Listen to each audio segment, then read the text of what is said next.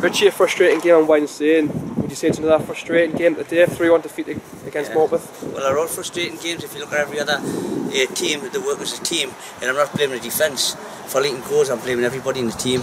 I think sometimes we don't work hard enough, and I'm talking about from in the opposition's half. We don't work hard enough. We don't all get behind the ball. We don't kill the game. So if you're talking about leaking goals defensively, I would say defensively is 11 men out there. Is there a lack of confidence in the squad? At times it looked like, you know, passes were going square, and, you know, simple 1-2s were going clicking. Is there a lack of confidence, or is it, you know, the form getting to the players? No, I would say the first 20-25 minutes we were the better side. We played well. Then what did we do? We should have cleared our lines. We didn't. We gave a daft goal away. Then the opposition get their head up again, and they start coming at us, and that's what happens. It's just a total change of game. Whereas we should be taking the game by the scruff of the neck.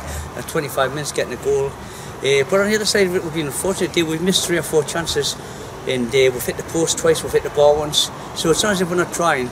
It'll change. We just need a bit of luck. Just saying that there were positive signs coming from the game, and it's just that lack of luck that's with the club at the minute. Yeah, that's right. But the point is, these should be digging in now.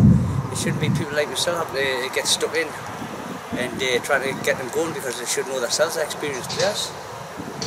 They should know what to do themselves. So really, we've got a hard game. I think it's Tuesday against North Shields, because they're a good football side, and if we don't start getting it right, we'll have a problem.